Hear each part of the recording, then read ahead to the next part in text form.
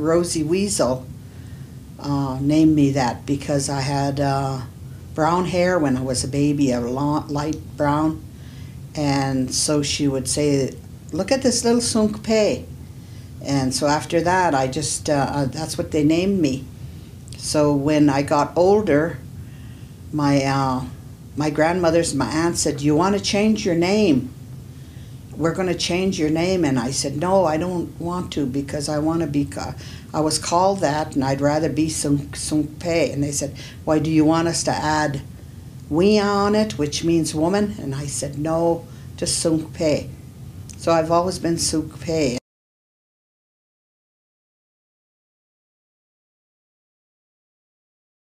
My dad had to go find work. In them days, they had to go off the reservation to find work. So my mother left with him, and she left me with Grandma. So it seemed like the Indian tradition, I think it is, because I've always asked, why do I have to be left behind, you know? Because, you know, you want to be with your folks. And my grandpa told me, well, the Indian tradition is that the oldest grandchild, the Assiniboine tradition, was raised by the grandparents so that they could keep all the traditions, the values, the heritage, the language, so that they could teach it to the siblings and teach it to the rest of the people. That was the way the Assiniboine saw it. So they always kept their oldest grandchild.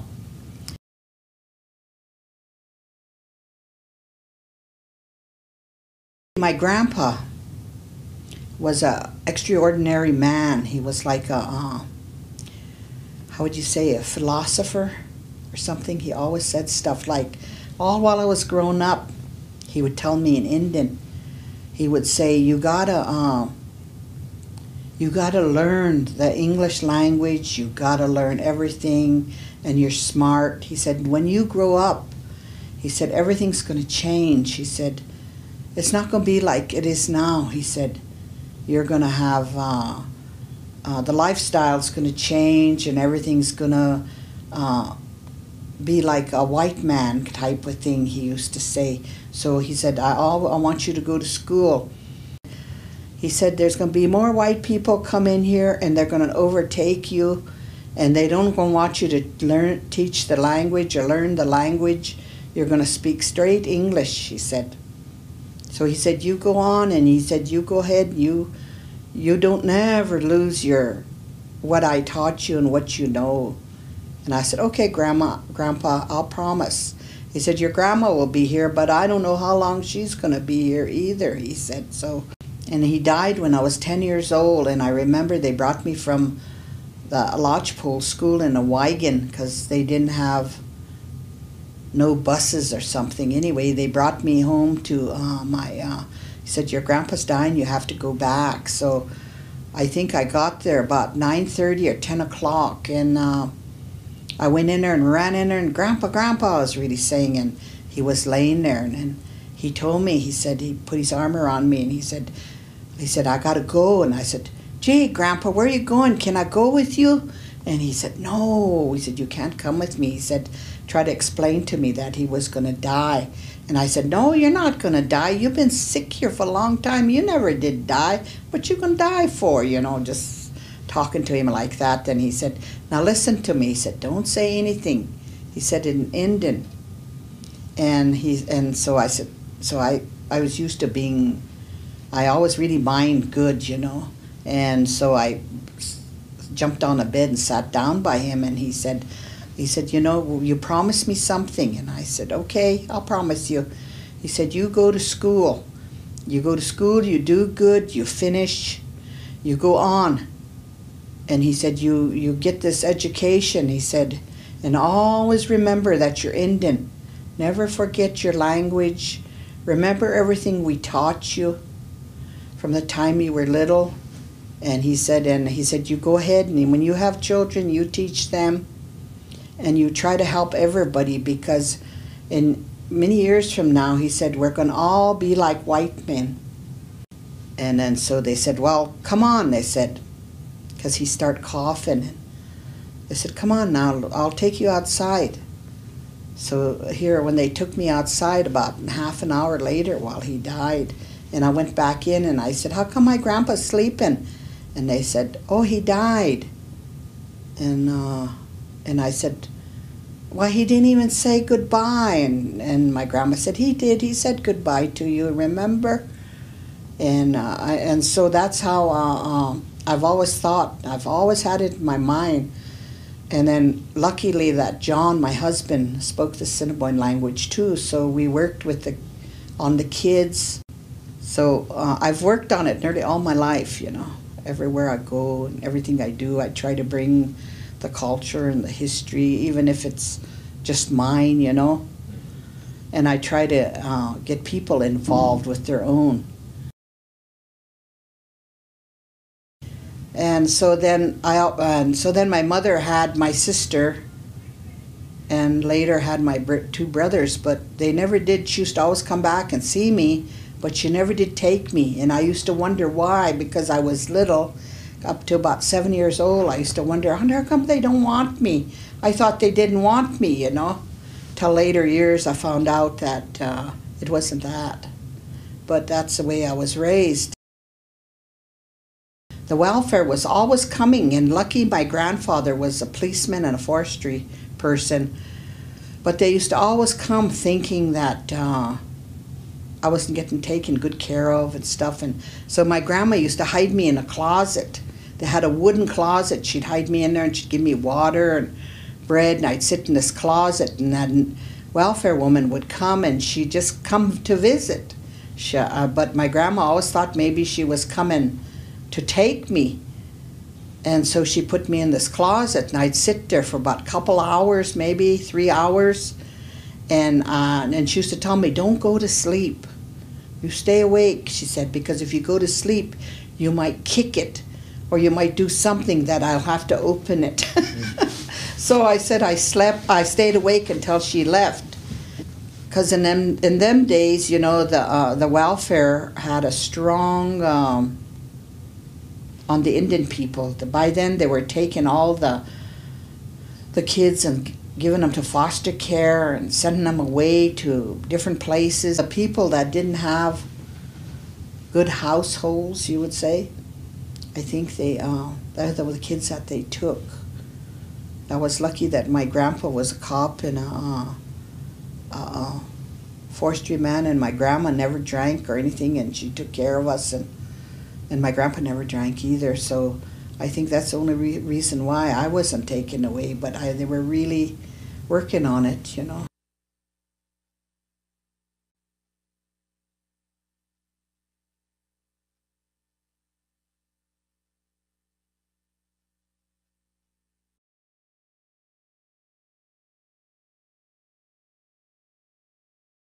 I didn't speak English. I spoke straight Assiniboine.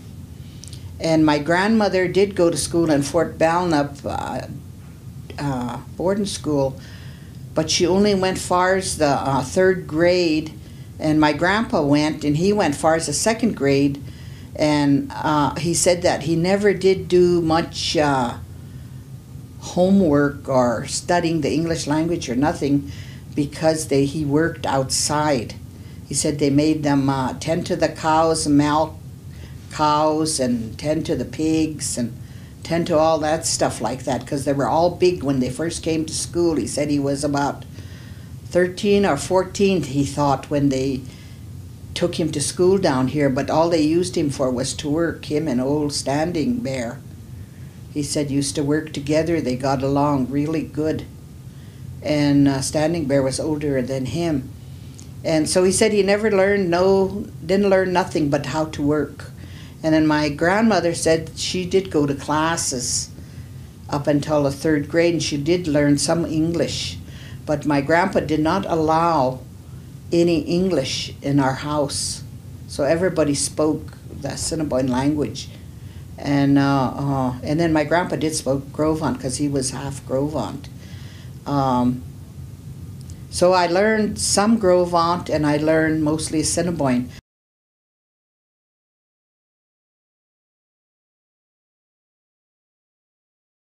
When I was 6 years old, the welfare came again, and they said I had to go to school. And that was before they made the rules here at Fort Belknap that you could be up to 8 years old before you're required to go to school, you know, and that was made in their, I guess, their tribal constitution. But anyway, my grandpa said, I'm going to take you to the school and you're going to stay with this teacher. He said, and this teacher's going to teach you English. And I didn't want it. I kind of balked and everything, and I usually had my way with him, but he wouldn't give in. He took me to this teacher, and then I stayed there with her on weekdays, Monday to Friday, and she taught me English. And how she taught me English was by singing. She'd start playing the piano, and then she'd get me up there and have me sing with her. And that's how I learned how to sing the English language, you know, the different words and stuff. And I remember Montana, Montana. Then I used to sing something about in my sweet little Alice Blue Gown. And after a while, she'd make me perform. I'd go to these different schools and I'd perform, dance, and sing. Remind me of Shirley Temple. Well, anyway, I end up helping out in a school. I went to the boarding school there. It was not a boarding school, but it was like a government school. It wasn't a day school yet. It was a government school by the BIA in Lodgepole. And like a lot of kids came to school not speaking English.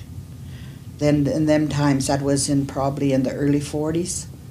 And so then I had to tell them what this was and what that was, and like they'd ask me in Indian, what was this? And I'd tell them, you know, desk, and I remember they were really interested in all the dolls and the toys and stuff, because nobody had toys like the beds.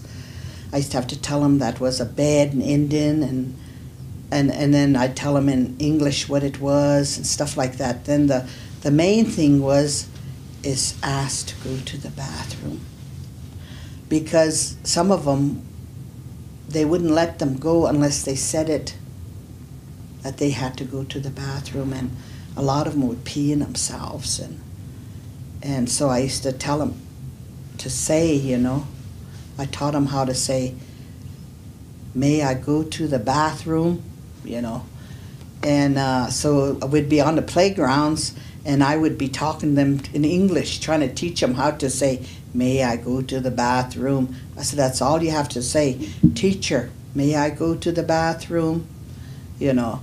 And so then as they went on, a lot of them learned to speak English, but they did not punish us for speaking the language there. Not like the mission did. They corrected you. And it was a two-room schoolhouse. They had first kindergarten. No, they didn't have kindergarten. They had first grade to 5th grade in one class, and 6th to 8th grade in the other class. And that's how they had only 2 teachers. And then we ate downstairs on that day, and then later in years it turned to a day school. So, and everybody still talked the language. When he went to visit people, they spoke the language.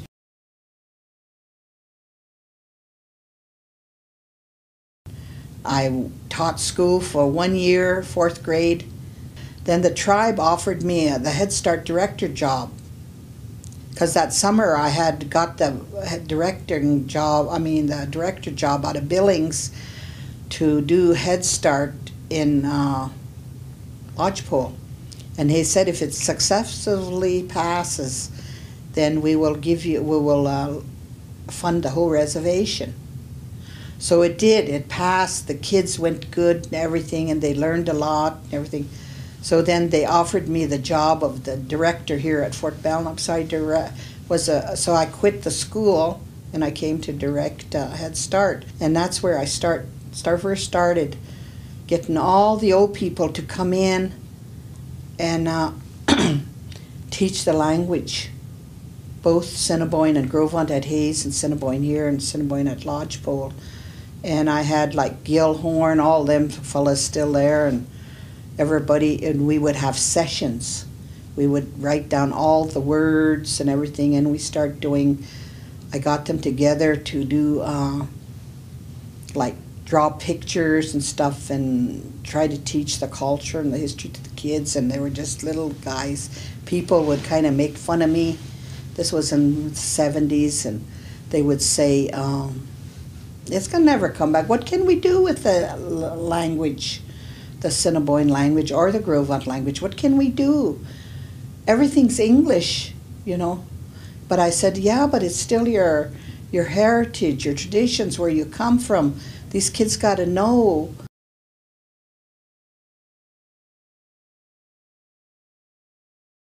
I always wanted to get educated. And then, you know, I couldn't really go to school because I was not head of the household. I came down after I graduated in 53, and I came over here to from high school, and I was married and everything. I came and I tried to get a BIA loan because everybody else was going to school and the BIA was sending them to school. Well, I always remember that superintendent told me, well, you're not head of the household. We'll send your husband, but we won't send you. And I argued and argued with him, and I never did. So finally I was so frustrated. And then finally I wrote to the Indian college fund out in Denver.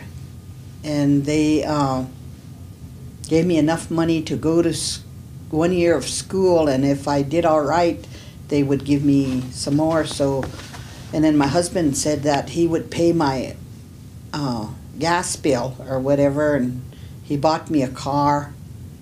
It wasn't a very good car, but it was good enough to go to school, so I drove to Northern.